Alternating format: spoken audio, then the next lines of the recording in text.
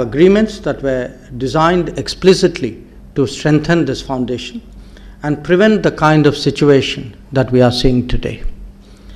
I was very honest in my discussions with Chinese Foreign Minister, especially in conveying our national sentiments on this issue.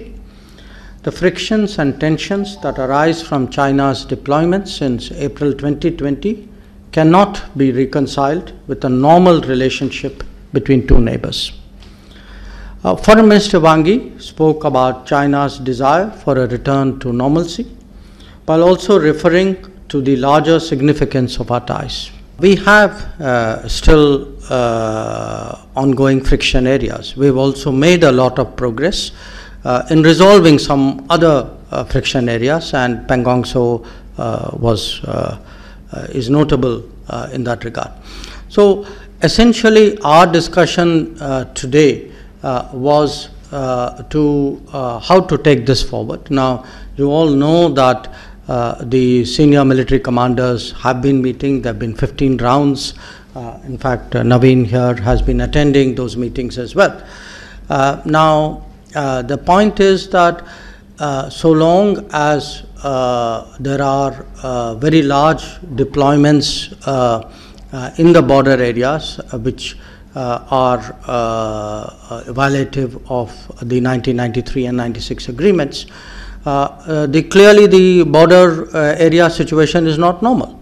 So the main point, which again I've spelled out at some length in my statement, is we have a situation where peace and tranquility in the border areas has been disturbed.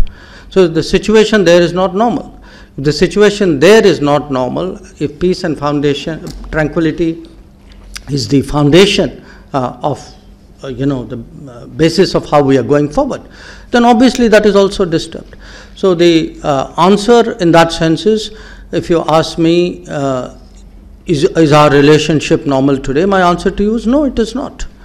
And it cannot be normal if the situation in the border areas is abnormal.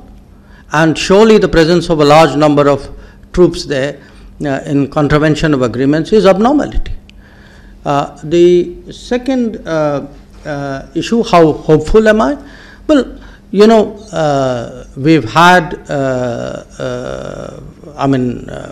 Minister Wang and I, myself, we've had meetings before, and there have been talks in parallel. Not only the senior military commanders, but also we've had, I think, eight meetings of the WMCC, which is the working mechanism dealing with this issue.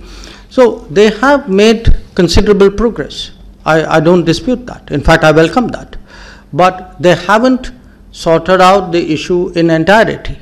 So our effort is today to sort out the issue in entirety and deal with the disengagement, so that it then allows us to look at the de-escalation possibilities.